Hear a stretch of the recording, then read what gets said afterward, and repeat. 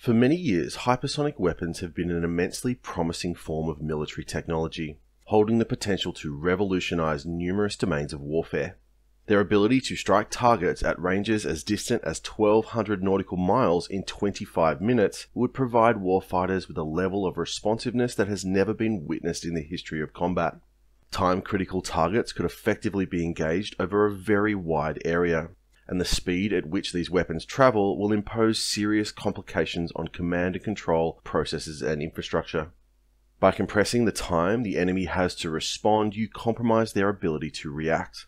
In addition to their much greater ability to maneuver and change flight profile, make them far more able to penetrate the kind of layered ballistic missile defense systems developed by the United States.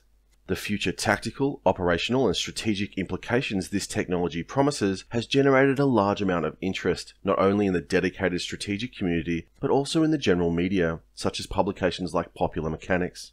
In fact, there have been calls for the United States to reconsider its investment in aircraft carriers because of this technology, based on claims that hypersonic anti-ship missiles are essentially unstoppable. We must remember, however, that overestimating the potential of a technology is often just as bad as underestimating it, and much of the analysis conducted on hypersonic weapons ignores both their actual limitations and the substantial engineering challenges that remain unsolved. To understand the likely effect of hypersonic weapons on naval warfare in the near term, we first need to understand what this technology is, what its limitations are, and its level of maturity. In order to do that, we need to get a little technical. So what is a hypersonic vehicle? The term hypersonic means traveling at speeds in excess of Mach 5 or 5 times the speed of sound. The actual velocity of this threshold changes with air density, as the speed of sound is variant with altitude. Generally, hypersonic vehicles travel between Mach 5 and Mach 25, depending on their flight profile and altitude. Although only reaching the low end of the hypersonic regime, research into hypersonic flight dates back to the mid-20th century. The legendary X-15 was the first true hypersonic manned aircraft. Powered by a liquid-fueled rocket engine, the X-15 was lifted to its launch altitude by a B-52 Stratofortress where, after release from the mothership, the aircraft would climb to altitudes in excess of 100,000 feet.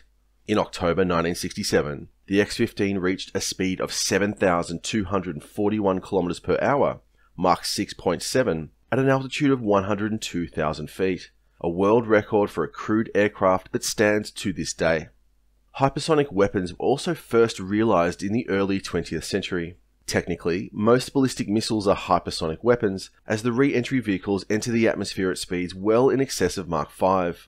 In 1980, the Soviet Union fielded the world's first hypersonic cruise missile, the KH-15.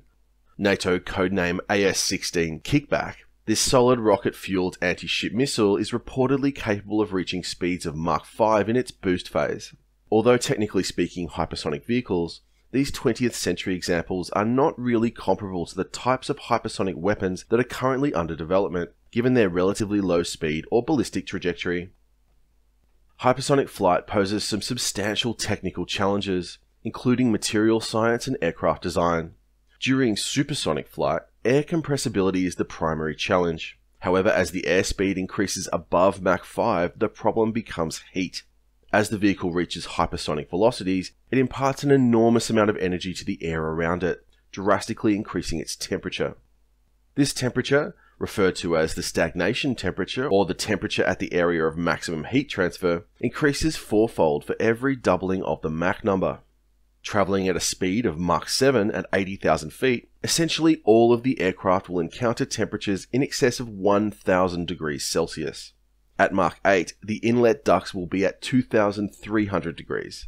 The fact that these temperatures need to be sustained for tens of minutes, far more than the space shuttle, poses substantial thermal challenges, not only for the skin of the aircraft and airframe, but also its internal systems. Additionally, this heat stress tends to be focused on specific areas of the aircraft, such as the leading edges, presenting complications for airframe design. Currently, there are 3 types of hypersonic systems under development: the hypersonic glide vehicle, the hypersonic cruise missile, and hypersonic artillery. The Hypersonic Glide Vehicle, or HGV, is perhaps the most advanced form of modern hypersonic weapon, with operational or near-operational programs in Russia, China, and the United States. The best way to think of a HGV is, essentially, a replacement for the ballistic missile re-entry vehicle. Typical ballistic missiles take small warheads, called re-entry vehicles, and throw them into high ballistic trajectories that take them well beyond the Earth's atmosphere. For a large, long-range ballistic missile in the ICBM class, the apogee, or highest point of the flight path, may be as high as 1,200 kilometers, well above the satellites in low Earth orbit. Although re-entry vehicles achieve speeds at the very high end of the hypersonic range, they can be rapidly detected by terrestrial and space-based sensors and, generally speaking, have a very limited ability to maneuver. This allows the targeted force to rapidly understand exactly what is being targeted and provides opportunity for exo-atmospheric engagement by mid-course interceptors, such as the Standard Missile-3. The HGV replaces the traditional ballistic missile re-entry vehicle with a hypersonic aircraft that glides along the very top of the atmosphere at an altitude of around 100 kilometers or 300,000 feet. They are thus exo-atmospheric weapons which generally operate outside of the atmosphere. These vehicles are designed to produce just enough lift to maintain this altitude and glide to their target. They quite literally skip across the top of the atmosphere. As the air is so thin at these altitudes, HGVs are capable of sustaining speeds in excess of Mach 10. Because the HGV is not powered, or at best may have a very small engine designed to extend its range, it needs to be boosted to a semi-ballistic trajectory to get the vehicle outside of the atmosphere, typically requiring a ballistic missile. Once the HGV has reached an altitude of a few hundred kilometers, it descends to its cruise altitude and proceeds to its target. As the aircraft is interacting with the atmosphere, this gives it a much greater ability to maneuver than a typical re-entry vehicle, much more akin to a plane than a ballistic missile. When the HGV reaches its target, it simply conducts a hypersonic dive. One of the primary catalysts for the development of hypersonic glide vehicle technology in Russia, and later China, is the increasing sophistication of the United States ballistic missile defense system. The US now fields a multi-tiered BMD system which combines mid-course interceptors, such as the SM-3, which can engage targets at an altitude of 1,000 kilometers, with terminal defense systems including THAAD and the Patriot Advanced Capability 3. In combination, these weapons have multiple chances to intercept ballistic missiles during their ballistic and re-entry phases. This BMD system has substantially degraded the effectiveness of both Russia and China's ballistic missile capability, creating anxiety around the credibility of their nuclear deterrent. Hypersonic glide vehicles are far more difficult for BMD systems to engage. Although they don't travel any faster than typical re-entry vehicles, they fly at a much lower altitude which substantially reduces the radar horizon. For example, at a peak altitude of 1,000 kilometers, a defensive radar system will be able to track a re-entry vehicle at a range of around 4,000 kilometers. In comparison, cruising at an altitude of 300,000 feet, the HGV will only be above the radar horizon at 1,300 kilometers. Traveling at Mach 10, almost 3 kilometers per second, the defensive system will only have some 7 minutes to react. Additionally, HGVs are much more difficult to detect by the United States' early warning satellite network. The defensive system has to detect the incoming missile, generate a track, classify the weapon, and engage it.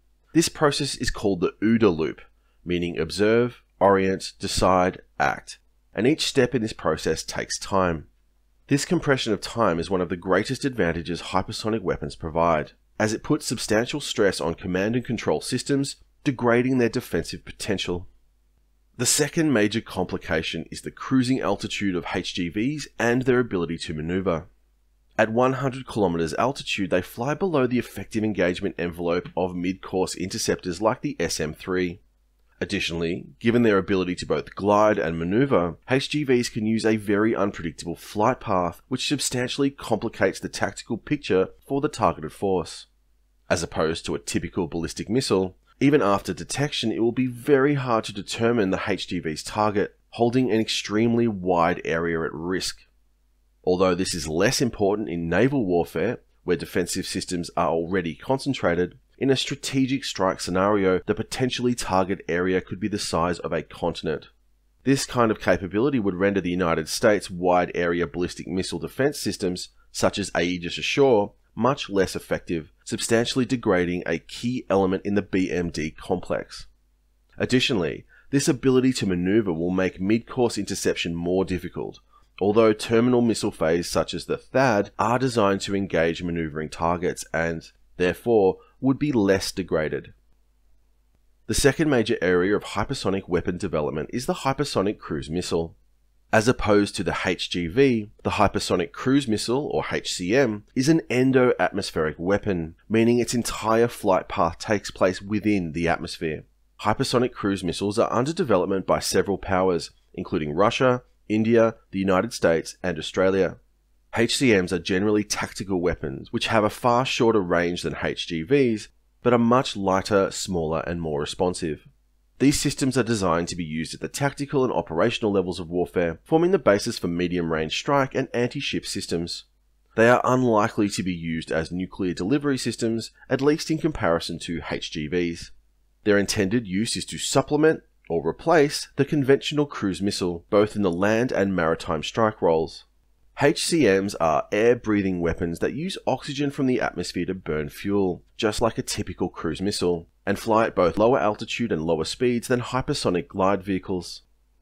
These missiles use a type of engine called a supersonic combustion ramjet, or scramjet, where the supersonic airstream is funneled to a combustion chamber by the shape of the aircraft.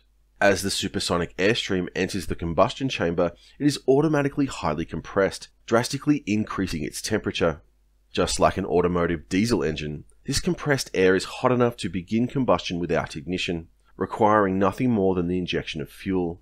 Therefore, the scramjet has no compressor blades or turbines and is far simpler, and hopefully more reliable, than a typical jet engine. They require a small rocket booster to accelerate them to operational speeds and altitudes, but could be small enough to be launched from a fighter. As hypersonic cruise missiles are air-breathing, they have a limited altitude range at which they can effectively operate. As the air becomes thinner with altitude, the higher they fly, the faster they have to go in order to maintain enough oxygen to sustain combustion. However, at speeds in excess of Mach 10, the heat load becomes impractical, with stagnation temperatures in excess of 4,000 degrees Celsius. Additionally, there is a point at which there simply isn't enough oxygen to sustain combustion, no matter the speed.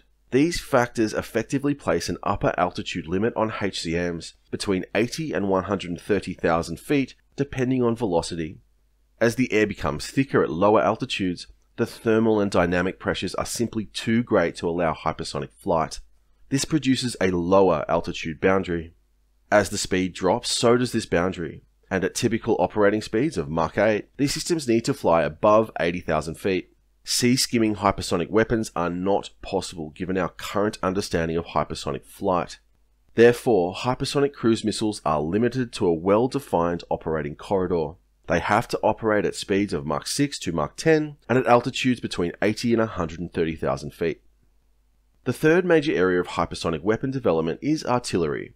The United States is currently the closest power to fielding a hypersonic artillery system through the electromagnetic railgun program.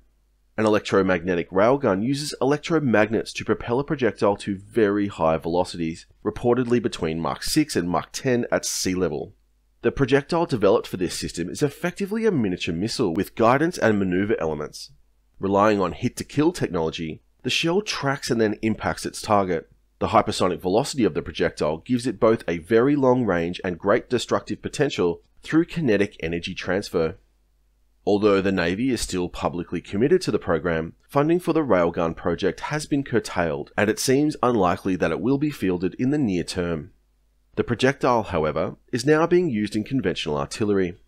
Called the hypervelocity projectile, or gun-launched guided projectile, this shell maintains the guidance and maneuver capability of the railgun projectile, allowing the Mod 45 5-inch naval gun to be used as an effective anti-cruise missile weapon.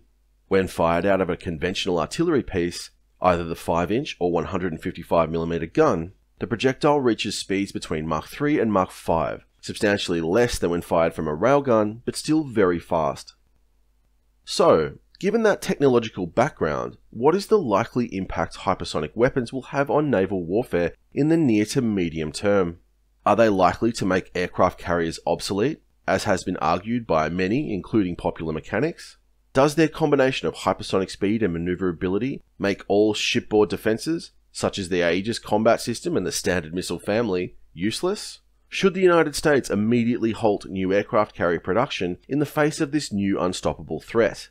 Well, before we jump to such profound conclusions, perhaps we should examine the technology's inherent limitations. The first issue is something called plasma sheathing. When a vehicle travels at high hypersonic velocities, the air around the aircraft undergoes substantial chemical changes. As the air temperatures reach 2,200 degrees, the oxygen atoms begin to dissociate and become highly reactive. And above 8,700 degrees, the air itself begins to ionize. This process of ionization creates a plasma sheath around the aircraft, which is ionized and therefore electrically conductive. This plasma sheath seriously interferes with any communication with the aircraft, and is the reason spacecraft like the Space Shuttle have a communication blackout during re-entry. Plasma sheathing also prevents the use of onboard electro-optical sensors or radars. This problem is most felt by hypersonic glide vehicles which travel at speeds in excess of Mach 10. What this means in practical terms is not only can the HGV not receive targeting information or mid-course updates while traveling at these speeds, but it cannot access satellite navigation signals. This means that, if the HGV wants to maintain hypersonic velocities, it must rely purely on an inertial navigation system. These systems tend to wander over time, which is why they rely on satellite updates to correct for errors which build up, a critical problem for a weapon that travels thousands of kilometers. An inertial navigation system will probably provide enough accuracy for a nuclear weapon, but is unlikely to be sufficient for precision strike. In the words of the RAAF's Air Power Development Center, limitations in current sensor and guidance systems indicate that, to ensure precision guidance and maneuverability in the terminal guidance phase, hypersonic weapons will need to slow to low supersonic or even subsonic speeds to assure weapon accuracy against static or moving targets. In simple terms, a hypersonic glide vehicle would need to slow to supersonic velocities to both receive navigation and targeting data and use its onboard sensors to acquire its target, which is critical if that target is a ship which is moving. At that point, the vehicle is essentially conducting a supersonic dive like a conventional cruise missile. A very similar story is true for hypersonic cruise missiles. Although the plasma sheathing issue is less critical for HCMs, as their speeds are in the low hypersonic range, they are less likely to encounter ionization issues. They are still limited by dynamic pressures. As discussed earlier, there is a minimum altitude at which hypersonic flight is viable, and ships operate at sea level. Sustained flight above Mach 5 is only possible at 50,000 feet or above, and in the terminal phase of the attack, where the HCM will be within range of the ship's defensive missile systems, it will be flying at speeds lower than Mach 4. To put that into perspective, the 1960s era KH-22, NATO codename AS-4 Kitchen anti-ship cruise missile, had a maximum speed of just over Mach 4. Therefore, in the terminal stage, hypersonic anti-ship missiles will be operating in the speed regime in which the current naval air defenses were designed to be most effective. So what about maneuverability? It is the combination of speed and maneuver which hypersonic advocates argue will render current defenses helpless. Well, again, once we get into the details of the technology, there remain substantial challenges in terms of hypersonic maneuver. In general terms, the laws of physics work to constrain the maneuver performance of a hypersonic vehicle. Material strengths, heating, and the aerodynamics of hypersonic airflow all work to inhibit hypersonic maneuver. Hypersonic glide vehicles can greatly alter their flight path whilst they are at high altitude, although doing so will rapidly decelerate the aircraft. But when operating in the lower parts of the atmosphere, rapid hypersonic maneuver will generate substantial dynamic pressures. Essentially, many analysts have confused the ability of HGVs to conduct mid-course maneuver with their ability to maneuver in the terminal phase. Additionally, designing flight control surfaces that can be effective in subsonic, transonic, supersonic, and hypersonic flight regimes, including ensuring their structural integrity, remains a substantial challenge. Therefore, what we can expect from the first generation of hypersonic anti-ship missiles, either HCVs or HCMs, is a hypersonic high-altitude sprint to the target area, followed by a supersonic or even subsonic in some cases, dive. Hypersonic glide vehicles will generally complement anti-ship ballistic missiles and will be launched from land bases, while hypersonic cruise missiles will be more flexible tactical weapons used in a similar fashion to current anti-ship cruise missiles.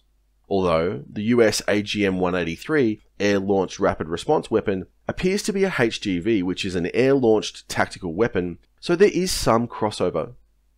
In both cases, the missile will dash to the target, although the HGV will operate at higher speeds and altitudes and then slow down out of the hypersonic regime to acquire their target and enter the lower troposphere. In the terminal phase, where the ship's defensive systems will be engaging these weapons, they will not be hypersonic, but will rather be operating in the same regime as many high-altitude supersonic cruise missiles which are currently operational, such as the AS-4 Kitchen and AS-16 Kickback. Thus, in terms of terminal performance, first-generation hypersonic anti-ship missiles may not offer a marked advantage over sea-skimming supersonic cruise missiles, given their high-altitude profile and supersonic dive. Therefore, the hypersonic weapons we are likely to see fielded over the next 20 years are probably not the Wunderwaffe described by popular mechanics and other writers, a weapon that will magically make the aircraft carrier a floating death trap. Rather, they are more likely to be an evolutionary development of currently deployed weapon systems, at least in terms of naval warfare. There is one area where first-generation hypersonic anti-ship missiles will have a significant advantage over traditional anti-ship cruise missiles: area of uncertainty limitations. The problem with shooting long-range missiles at ships is the fact that they move. Let's imagine we want to shoot a missile at a ship which is 1,000 nautical miles away. As a satellite passes over, we get a brief track of the vessel. We know its location precisely. We launch 3 missiles: a subsonic missile flying at 500 knots, Mach 0.7, a supersonic weapon which flies at 1,000 knots, about Mach 1.5, and a hypersonic glide vehicle that flies at 10,000 knots, Mach 15. After the satellite moves away, we lose our track, and that ship is now moving at 30 knots. What this means is, for every 2 minutes, that ship has moved a nautical mile, almost 2 kilometers, and we have no idea what direction it's traveling in. This potential area where the ship could be is called the area of uncertainty. The subsonic weapon, like a Tomahawk cruise missile, will get there in 2 hours, at which point the area of uncertainty has ballooned out to over 11,000 square nautical miles. The supersonic weapon did much better, getting there in an hour, but the area of uncertainty is still almost 3,000 square nautical miles. Both of these areas are likely to be far greater than the weapon's sensor footprint, meaning, chances are, we miss the ship. If we ignore the boost phase, just to clarify the example, the hypersonic weapon gets there in 6 minutes, so the ship has only travelled 3 nautical miles. By using a hypersonic weapon, we have reduced the area of uncertainty to just 28 square miles, which means that when our weapon gets there, it will definitely acquire its target. This has substantial tactical implications. To account for the area of uncertainty limitations of conventional anti-ship cruise missiles, persistent targeting data has to be generated. Typically, this is achieved by either a maritime patrol aircraft or a drone shadowing the ship and providing targeting updates to the missile so it can adjust its course. However, said aircraft are very vulnerable to naval fighters. Without this persistent tracking data, land-based anti-ship cruise missiles are rendered ineffective, and maritime strike aircraft have to use their own sensors to find the vessels, making them vulnerable to naval defenses, including fighters. This connection of elements is called a kill chain. Because hypersonic weapons can react so rapidly, they essentially eliminate a middle link in the kill chain, the most difficult one to maintain, a sustained track on the vessel. Even fleeting firing solutions will be enough to rapidly launch a volley of hypersonic anti-ship missiles. It is in this area, not the physics-bending maneuver or magical plasma stealth properties as argued by popular mechanics, both of which are based on a misunderstanding of the technology, where first-generation hypersonic cruise missiles will provide the greatest advantage over currently fielded anti-ship missiles. History, as is almost always the case, provides us with a cautionary tale which should guide us in this instance: the invention of the torpedo. Although invented in 1866, as the torpedo came of age in the late 19th century, it promised to be a disruptive technology. For the previous 300 years, the only way to defeat a battleship was to pummel it with artillery, usually from another battleship. However, this new weapon could be launched from vessels as small as a speedboat. Striking below the waterline, For the first time in modern history, a small vessel could quickly sink the largest battleship in the world. There were no effective defenses to this new and terrifying weapon, especially when paired with the submarine. These advantages led many to argue that the battleship was now made obsolete by the torpedo, even proposing that a large number of smaller vessels should replace the main battle line. However, we now know the history. Although the torpedo became, and still is, a key component of naval warfare, and it led to the development of new vessels such as the destroyer, it did not make the battleship obsolete. Defensive measures were developed, as were new force structures and doctrinal concepts, and the torpedo simply became another weapon in the arsenal of all naval powers. Further along in this vein, people often take the wrong lesson from the eventual replacement of the battleship by the aircraft carrier. It was not the battleship's vulnerability to air attack which made them obsolete. Indeed, their combination of armor, torpedo defenses, and massive anti-aircraft armament made them some of the most survivable elements of the fleet, especially when provided fighter cover. They were certainly more survivable than cruisers or destroyers. What made the battleship obsolete was the fact that the aircraft carrier simply did the battleship's job, producing destructive effects on their target and sinking ships at long range, but also did it better. Thus, we should probably be skeptical of prognostications proclaiming the demise of the aircraft carrier. What we may end up with is, rather, a more typical offense-defense contest. As the analysis conducted in this video has shown, many people may be overestimating the impact that first-generation hypersonic weapons will have on naval warfare. This is often the case with the introduction of a new technology that promises to have disruptive effects. Arguably, hypersonic systems will be more useful in the area of conventional strike, rather than anti-shipping, where their speed promises to have a much greater impact on command and control. On land, defensive assets are dispersed, so the combination of hypersonic speed and the ability to rapidly alter the flight path poses considerable command and control challenges, potentially rendering much of the US ballistic missile defense system ineffective. However, when engaging naval targets, these effects are much less important, as the number of targets is far fewer and the defensive systems are already concentrated. The warship itself has formidable missile defenses, so mid-course interception is far less important. In the terminal phase, hypersonic weapons are unlikely to dramatically outperform conventional supersonic anti-ship missiles, which the current defenses are already optimized to engage. Therefore, we are still likely to see the fielding of supersonic and subsonic cruise missiles well into the future.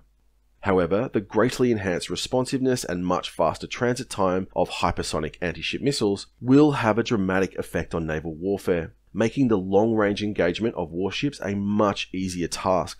Therefore, these weapons do hold great potential to have a disruptive effect on the conduct of naval warfare, and hypersonic systems will be a part of the arsenal of all advanced naval powers. However, we will probably see the great flat tops roaming the world's oceans for the foreseeable future. In fact, probably at least till the end of this century.